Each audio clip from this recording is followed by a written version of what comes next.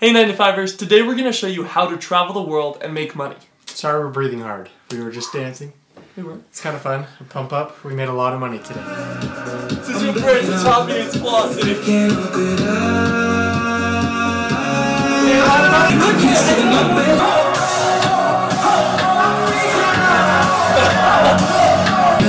Here we go. Is it recording? Yeah, let it go. Alright. For all of that. We are so excited because we made a ton of money in the past 2 weeks. I've made $12,000 doing photography and videography. And in the past month, I've made like $4,300. So it's super possible for anyone to make money. I only started 6 months ago. You can do it too. So we're going to show you guys how you can travel the world and have a job not working in a cubicle.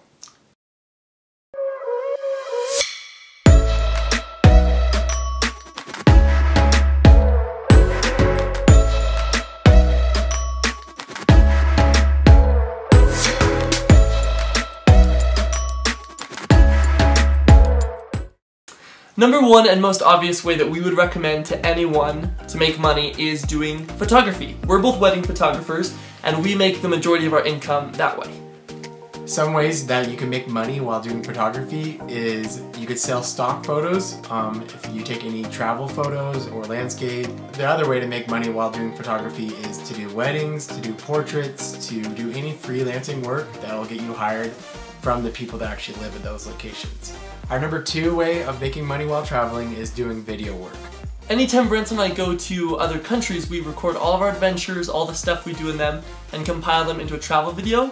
And every time we post those, it gets lots of views, and those views turn into clients because people see your video work and they're like, oh, what if they can shoot my wedding or my corporate business video?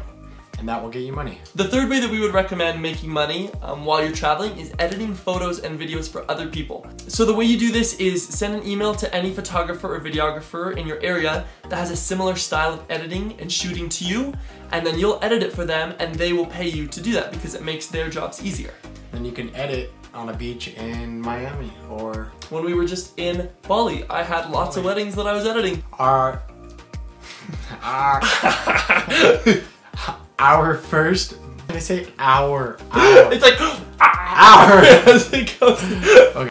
Our fourth way that we recommend on making money is hosting workshops on things that you either have a skill at or you're just really talented at. So we are doing a workshop in Peru and teaching photo and video. And then that way the people that want to come and learn how to do photography and videography will pay me to see Peru and also to learn. And that's the best way to travel because now I'm getting paid to actually travel, like to go to Peru and to teach these people. Vlogging is our fifth way that we recommend to anyone who wants to travel the world and make money. You have to be super interesting and have really good abs on every shot. And then even then you still only have like 100 subscribers at the first, but we're working on that. But really vlogging is a very viable option to making money while traveling. After you get enough subscribers, you can get, oh by the way, subscribe right now please. You can get people to pay you for ad space and also get sponsorships. In conclusion, just find whatever you're good at and try to do that as a freelancing. So if you're good at design, if you're good at making websites, if you're good at making crafts, just free yourself and move somewhere and give it a try. Like, what's the worst that can happen? You move home and you're broke and you die? Like, it's gonna happen anyways. Just try something new, guys. Go put your work out there, go create a website for your own work, start freelancing yourself. You have the skills to start making money on whatever you love to do, and you should be able to. And you'll only get better and bigger as you go. So start somewhere, move to your favorite city, and take some risks.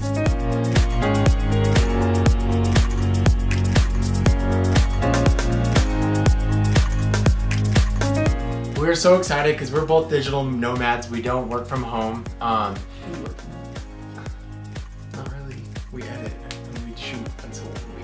Oh, I was just saying, like, that's like what people consider what we do. Work from home. Oh, we work abroad. I know, but like, just so, if you said we don't work from home. That makes sense. We work from home, but not in our homes. Like, abroad. Other people's homes. We work in other people's homes. Anyways. I think that's a bit confusion.